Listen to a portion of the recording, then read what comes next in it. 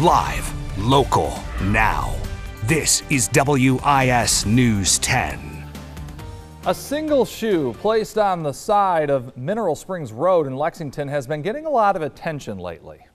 Our Emily Scarlett is live there tonight. Emily, what have you learned from people in the town about what the meaning is behind the shoe and where it came from? It's the mystery on Mineral Springs Road. Some think that it's some sort of shoe memorial, but no one knows who's behind it. So some of the drivers I spoke to today say they've come up with their own meaning for the display. Oh my gosh, you got to see, this shoe has been out here for like months. Debbie Resendez says she just couldn't wait to ask her husband if he too had seen the mysterious shoe. We go by there every morning on the new traffic circle on Mineral Springs Road.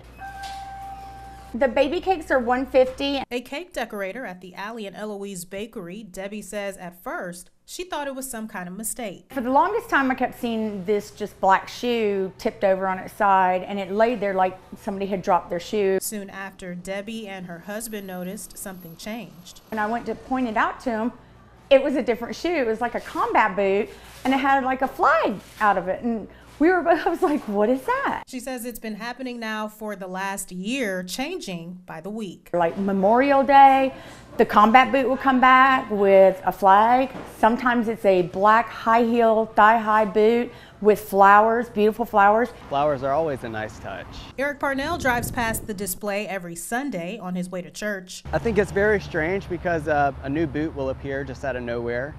But nobody just knows where it's coming from or who's putting it here. It warms my heart, but it also, I want to know. But Eric's not so sure. I think knowing the story would be great, but it's also leaving it as a mystery is also rather cool too. Still, he says it's a nice touch. I think it's a good idea. You know, you have that right to do what you feel for a loved one. Or maybe it's just like a nice note, you know, somebody just likes the way a boot looks in the middle of the road with flowers sticking out of it. I just would like to know who's doing it. I know everybody really would like to know why and the story behind it, because there's, you know, it's our community and we want to reach out, and I just think it's lovely, and maybe, you know, their story could be heard.